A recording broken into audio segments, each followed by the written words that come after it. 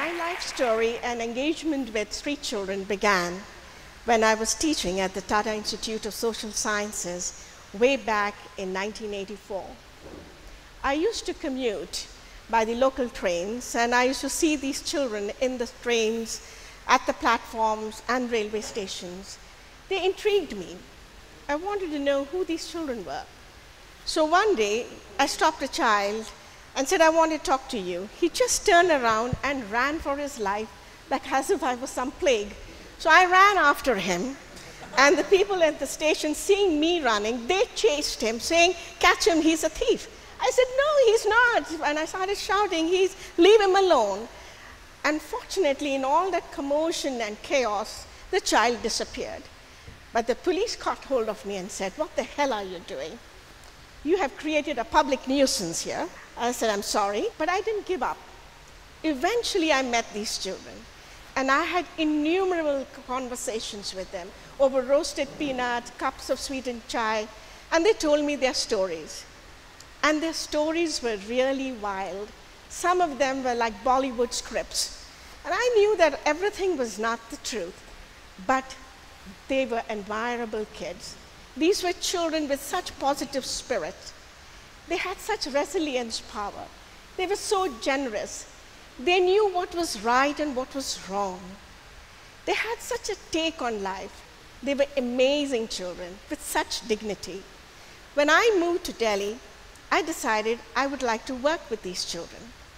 I did a study, a situational analysis of street and working children in Delhi, along with a professor from JNU, Professor Nangia. It was the first study of its kind in the country. It gave me a real insight into the lives of these children, as to who these children are and why are they here on the streets.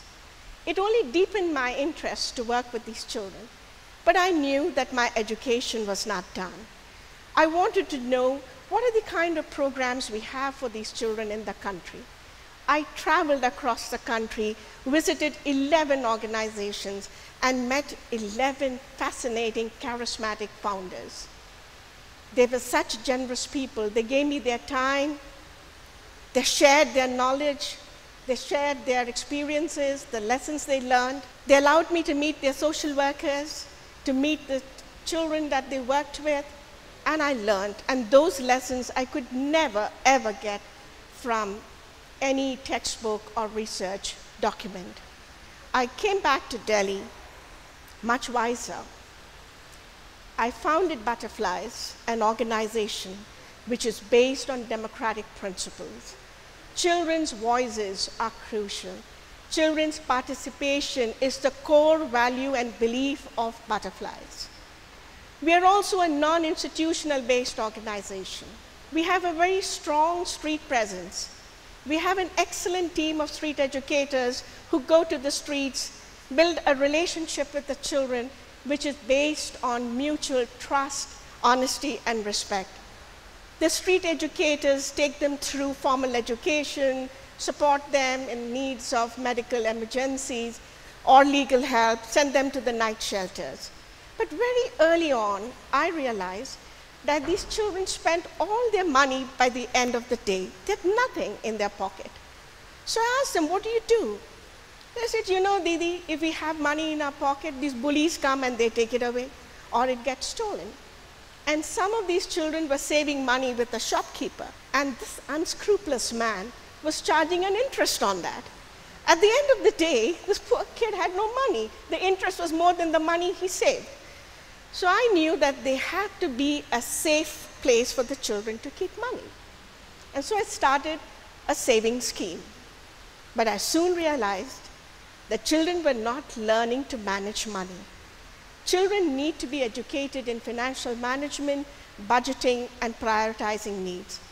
They also need finances as they start growing up. It was a deep concern for me that when they become teenagers, and if they wanted to go for technical skill training, who would finance it? Who would give them the money? If they want to be entrepreneurs, who would loan them the money? Microfinance was the buzzword, but deep down in my heart, I knew that was not the way forward. I felt there has to be another approach. an approach where children are the only stakeholders, not butterflies and not any financial institutions. I hit upon this idea of a children's development bank, a cooperative banking, where children are the stakeholders. They own, manage, and are responsible for all their savings and capital. Of course, a lot of the adults thought I was crazy. They said, what are you saying? I mean, children running a bank? That's a wild idea. But there was one institute that had faith in me and in my idea, and that was National Foundation of India. They gave me 200,000 rupees to start this bank. I went with this to the children, spoke to them about the idea. They loved it. They were not doubting Thomases. They said, are you saying that we can have a bank just like yours? We said, yes. The next question, typical of children, when are we starting it? I said, we start it when you will develop the rules for it. Who can be a member? Whom will you give an advance? Who will be your manager? So they drew up the rules and they sent the draft to me. I read the draft and my heart sank. The rules were such, no kid could become a member of this bank, neither the drafters. The rules said, if you spoke bad language, you can't be a member. If you fought and you are a bully, no way you are a member. If you didn't come for classes, forget it. You didn't do your homework, forget it. So I knew that this is not going to happen. So I called them up and said, could I please come and be there in your discussions? They said, sure. So I started, we had this discussion, and the children quickly realized that none of them can be a member with these most unrealistic rules. So they started scoring it all off, excepting two. And one of it was that if a child is a substance user, only when he gave up that habit could he become a member. Second, a 16-year-old kid can get an advance to do business, but not a business to sell gutka, pan, cigarette, BD, or any substances or pornographic materials. What were the children doing? They were putting ethical practices when it came to business. And this was the starting point of CDK. This was the first children's bank in the world. The children also, as we went along, came back and said, look, Didi, this saving scheme will not be enough. We need a chalta firta account. What they were saying is they wanted a current account too. So we had a savings account and a current account. The children said we will give advances for two things. One for welfare, where they can pay their school fees, buy their books, clothes, medicines, and development for 16-year-olds who want to start a business venture. We held a lot of training programs for children in all these things, communications, management, business plans, entrepreneurship, and it's a continuous process. But this also caught the imagination of media. We were covered extensively by everybody, and it attracted the attention of the Reserve Bank of India. So one day, two officials walked up to me and came to our office and said, what the hell are you all doing? And then we explained, and they were very happy with it. And they said, oh, you're teaching financial literacy. I said, yes, it's a life skill education program. They asked me to go to their regional office. I met the manager and 5 very high-ranking officials. They told me, you're doing something which the RBI should be doing, teaching children financial literacy.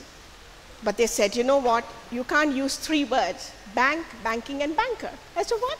These are words in the English dictionary. They said, sure, but you cannot use it. Get another word. And they said, we can offer you a word. And they said, khazana. And that's a very appropriate word. Khazana means treasure. But then I had to go around South Asia, talk to the children, and tell them that, look, it's no more a bank now. We have to call it a khazana. Kids had no problems. The most interesting reaction I got was from the children of Bangladesh. They were so happy that we had changed the name. They said, Didi, we are so happy that we are no more Children's Development Bank, but Children's Development Khazana. Now nobody will confuse us with Grameen Bank. And I thought that was great because it's not a microfinancing program anyway. Now, in one of our training programs, we got in a request from the general manager of HSBC for Asia Pacific region. He said he wanted to meet these children. So he came, he introduced himself. as the general manager of Asia Pacific region, and that HSBC has 181 branches in the world. The children just looked at him, listened very carefully, and then when it was their turn to introduce, 12-year-old Omar gets up and says, "I'm Omar, manager of CDK, Kabul branch, Afghanistan. We have 30 branches, but we are growing." So that was something. That is the power of CDK. It gives power to children to dream with their eyes open and make their dreams come true. We have a number of children who are doing fantastic things, but I would like to speak about just 6 of them. They are Vishwanath. He is doing his articleship with a chartered accountancy firm, and he will be a chartered accountant in 3 years' time. I have Bilal. He's a trained modern dancer, fantastic. He's the most successful choreographer in Delhi. There is Riaz, a successful entrepreneur. He has a shop in Delhi and in Gwalior repairing mobile phones. Priya, a girl from Jaipur whose parents wanted her to get married when she was young and she refused. She continues her education with taking an advance from CDK. Jayender, a boy from Pokhara, Nepal. He did journalism. He's a reporter today in one of the local newspapers in Nepal. Binod, another kid from Chitwan, from Nepal. He has completed his high school just because he could get an advance for his tuition fees. Children of Sri Lanka are doing organic farming, and the produce from that is sold, and one portion of the profit goes into the bank. The children decided to build toilets. Now tell me, where did that proposal come from?